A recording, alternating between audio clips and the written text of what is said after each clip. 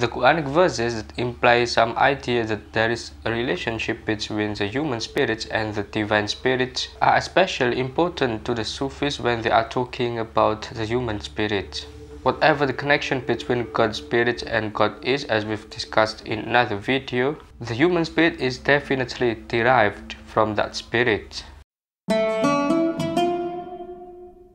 3 verses in the Quran discuss God's spirit in relation to human creation. Nonetheless, the term divine spirit, as used here, is literally never mentioned in the Quran.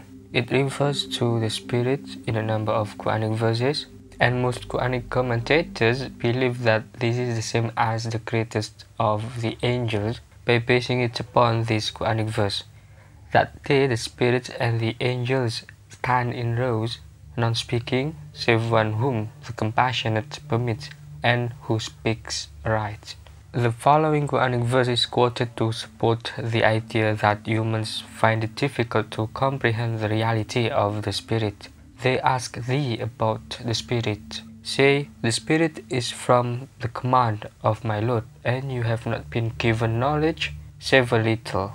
Although many scholars interpret this verse to imply that the spirit cannot be understood, they don't mean to imply that no understanding of it can be attained. In contrast to, for instance, the body, which can be known, defined, evaluated, analyzed, and so on, the spirit, it is said, cannot be defined because it is inherently what it is. When it comes to the attributes of the spirit, however, both human experience and the Islamic sources actually offer a significant amount of discursive knowledge, even if discursive knowledge of the spirit itself is still unreachable.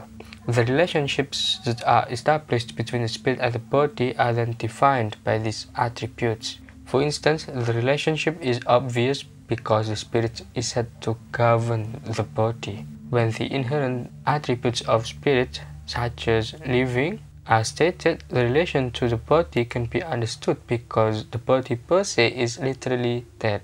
It can only remain viable because and only because there is the spirit inside the body. As we have cited earlier, the Quran tells, say, the spirit is from the command of my Lord. It is permitted to say no more than that the spirit is a divine business and it pertains to the word of the command. Regarding the word of the command, the Quran says, He created the sun, the moon, and the stars, all subjected by His command. The creation and the command belong to Him alone. As we've seen, the word command is used in this sense in contrast to the word creation, which refers to the word of creation or the word of the bodies. The word of the command is therefore the word of the spirits. The Quran uses the phrase the spirits from His command several times, and in this case, command appears to be used in a different context. Ibn Arabī makes a distinction between the ascribed divine spirit and the command spirit on the basis of this context. The first type of spirit is ascribed to the pronoun my, our, and his in several Quranic verses, whereas the second type of spirit carries commands that God directs at particular creatures. To the latter, God sends messages to the prophets and the folk of God in order to give confirmation to them, while to the former it is what God blows into all bodies. God gives guidance to man through the spirit from the command. Ibn Arabī, by quoting the Quran, says, and God guides whomsoever He will unto a straight path through the revealed spirit of God's command. So, that is the guidance of God with which He guides whomsoever He will amongst His servants. God thus confirms such a guidance through that spirit of command. In addition, Ibn Arabī calls knowledge the spirits because knowledge makes the heart alive, just as spirits make all the bodies alive. Quote, since hearts come alive through knowledge, just as the entities of all bodies come alive through spirits, God named knowledge a spirit that the angels bring down upon the hearts of God's servants, and that He also casts and reveals without any intermediary in the case of His servants. His casting and revealing, it is His words, even so we have revealed to thee a spirit from our command. As for sending down the angels with it upon the hearts of his servants, that is his words, he sends down the angels with the Spirit from his command upon whomever he will of his servants. Hence these angels in the absent domain are teachers and mentors that are witnessed by those upon whom they descend. With regard to the two verses quoted by Ibn Arabi above, he further explains that the spirits in the first verse is the trustworthy spirits, which were sent down to the Prophet Muhammad, namely the Holy Spirits. Meanwhile, what is meant by the spirits in the second verse is a warning, namely a warning that there is no God but I, so reverence me. The spirit here is a warning brought by the angels so that any of the servants of God who receive it come alive, as the bodies live due to the particular spirits. Quote, he says, he casts the spirits from his command upon whomever he will of his servants. He sends down the angels with the spirit from his command upon whomever he will of his servants. Warn that there is no God but I. He did not say he. Hence the spirit is what is cast from God to the hearts of his servants, and God's command does the casting. The spirit indicated in this verse is the form of his words, there is no God but I, so reverence me. Ibn Arabi also explains that in this state the intermediary disappears because the sent down revelation is identical to the spirit, whilst the sender of the revelation is God, nothing else. So the spirit is not identical with the angel, but it is identical with the message, Ibn Arabi maintains. In this way station, the intermediary is lifted, for the sent down revelation is identical with the spirit, while the one who casts is God, none other.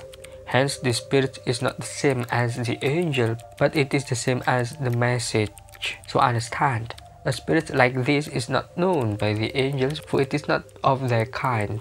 It is a spirit that is not carried, nor is it luminous, while the angel is a spirit in light. This tasting belongs to us and to all the prophets. As for angels, they may be those whom God has specified for the messengers. This is his words, the trustworthy spirits has brought it down upon thy heart. So he is the messenger to the messenger. The spirit from the command in the two Quranic verses which have been mentioned in Ibn Arabi's elucidation show several different meanings. On one occasion he says that the spirit is the trustworthy spirit or the Holy Spirit. On another occasion he says that the spirit is a warning, namely a warning that there is no God but Allah, and a stipulation for people to reverence him. On another occasion he says that the revealed message is identical with the spirit, and on another occasion he also says that the spirit is the one who transmits knowledge of the unseen to the hearts of God's servant. The impression to our understanding is that Ibn Arabi does not consistently give the exact meaning of the spirit from the command. There is a seemingly personal spirit, namely the trustworthy spirit or the Holy Spirit, and the one that transmits knowledge of the unseen to the hearts of God's servants. But there is also spirit that seems impersonal, namely warning and revealed message. Perhaps Ibn Arabi would like to emphasize its essential meaning, that is, its function to revive the hearts of God's servants, both the messenger and the message itself, both the transmitter of knowledge and the knowledge itself, both the bearer of revelation and the revelation itself. Additionally, taking the essential meaning, we can try to connect it to the particular spirits that make our bodies come alive. In this particular context, Ibn Arabi also explains further how the particular spirits govern our bodily lives. Ibn Arabi describes the human body and everything in it as a kingdom. God establishes a state or a kingdom to be residence of the vicegerent with his people and government officials. What is meant by the vicegerent here is as it is said in the Quranic verse, I am placing a vicegerent upon the earth. God has made human beings as his vicegerents on earth because of their qualities and privileges compared to other creatures. A human is God's vicegerent who is in charge of leading the world as his kingdom.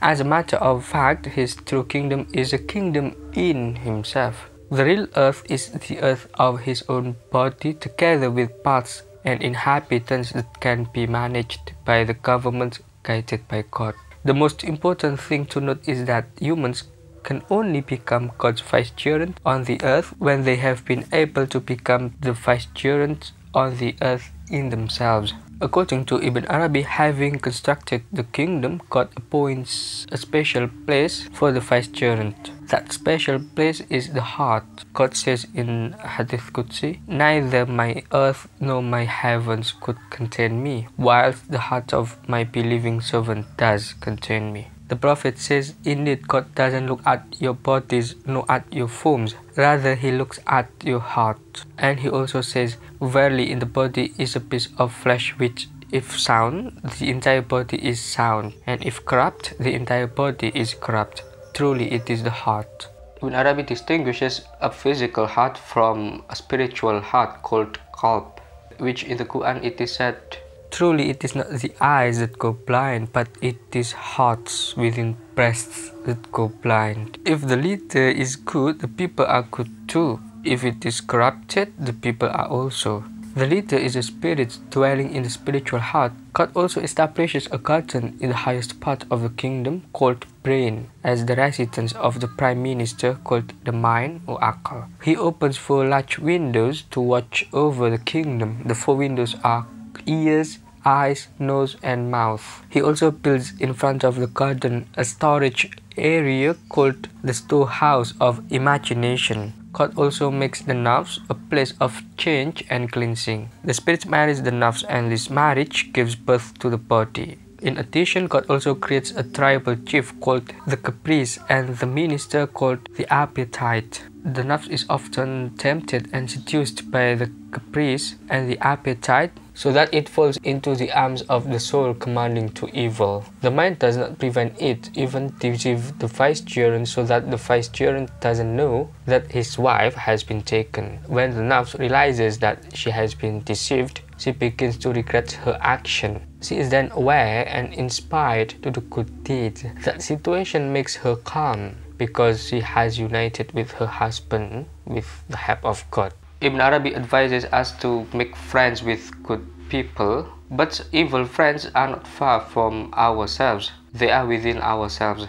It is said, "Fight your caprice, for it is your greatest enemy." God says, "O you who believe, fight those disbelievers who are near to you." The disbelievers are those who are closest to you. That is to say, they are within ourselves. This is in line with what the Prophet said after the Battle of Badr. "We have returned from the lesser jihad to the greater jihad." The companions asked, "What is the greater jihad?" The Prophet replied, "The struggle against oneself." In short, since God makes the spirits the vicegerent of the body, the existence of our spirit is the expression of our striving to govern our own body, our thoughts, our feelings, our senses, our hearts, our ego, so that we don't fall into the bankruptcy of our own kingdom. I'll see you next time.